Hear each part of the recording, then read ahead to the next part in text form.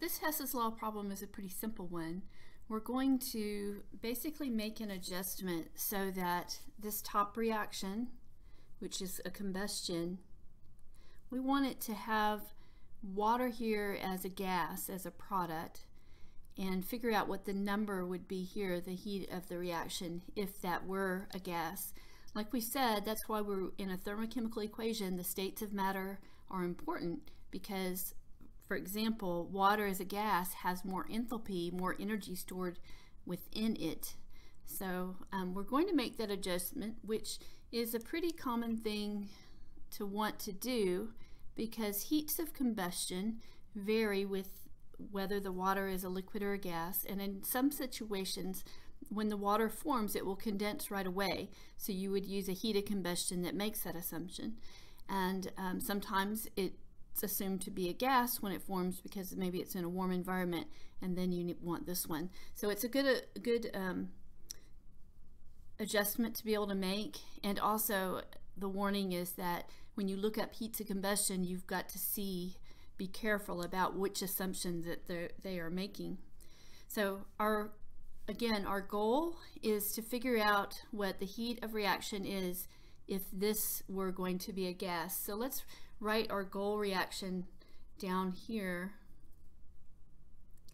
so we can kind of have that clear. This, by the way, is ethylene that we're burning, which would burn. It is a fuel, but it is used to make plastic as well.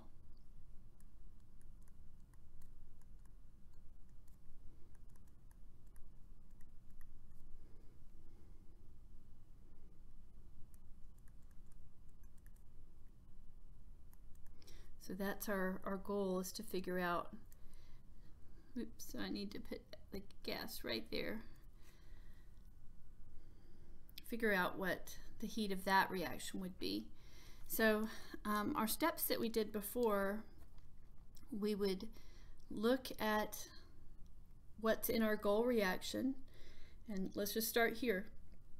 C2H4, 1 mole is a reactant, and the only place I see C2H4 up here is in this first reaction. So I know that this first reaction has to be used as is. If I check, the oxygen works out as well. 3 moles is a reactant, 3 moles of a reactant. CO2 looks good. It's when I get to the water, it's not in that one. If I find the water as a gas, it's here. Okay. And water is a gas. I need 2 moles of it, and I also need it to be a product and not a reactant.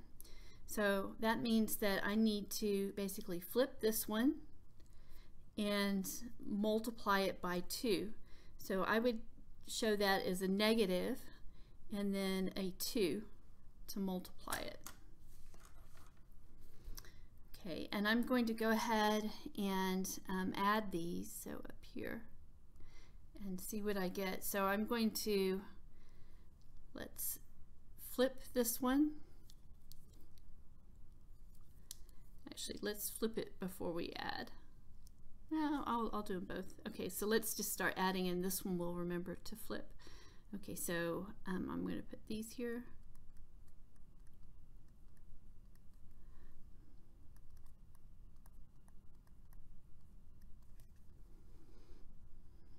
Okay, and then my other reactant, I got these two. My other reactant will be this one, but I'm flipping it, so it's going to be times -2, so it'll be,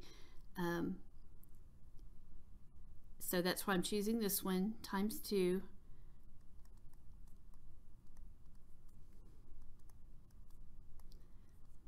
Okay, and if I need to, maybe I should show you how I'm doing that. Let me go ahead and show it right here. What I'm doing is I'm saying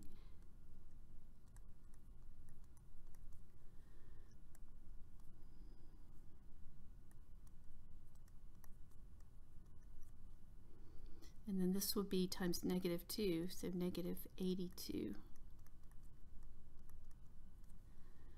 So that's what I'm really adding when I multiply that one by 2.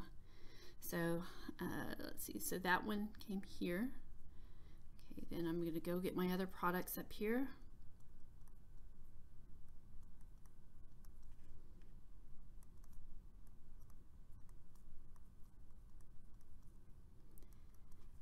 and then my other product down here.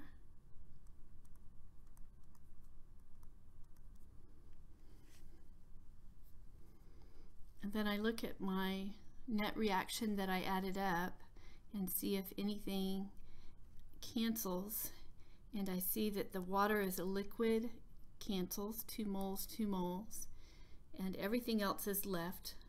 And if I add those together, if I rewrite this, I would have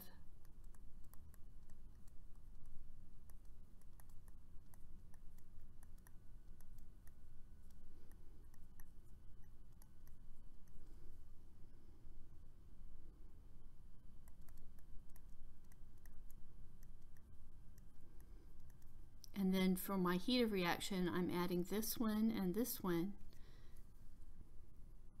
which gives me a delta H of negative 1469 kilojoules. And sure enough, I can check. This is the reaction I was looking for. And so that's my answer.